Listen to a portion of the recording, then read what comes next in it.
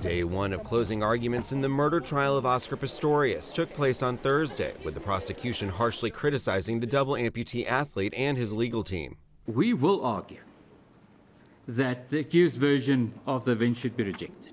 Pistorius' legal team listened on for hours as the prosecution elaborated on more than 100 pages of written arguments submitted last week. The prosecution believes the defense lawyers floated more than one theory about what happened on the night Pistorius fatally shot his girlfriend Reeva Steenkamp last year. It just gets ridiculous with the utmost respect.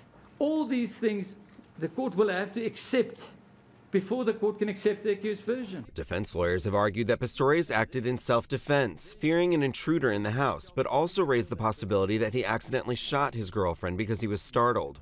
The defense team will give their closing arguments on Friday before the trial is adjourned. Because South Africa has no trial by jury, the judge will decide if Pistorius committed murder, is guilty of negligent killing, or if he made a tragic error and should be acquitted. In addition to the murder charge, Pistorius faces 3 separate gun-related charges. He has pleaded not guilty on all counts. Matthew Burgoyne, Associated Press.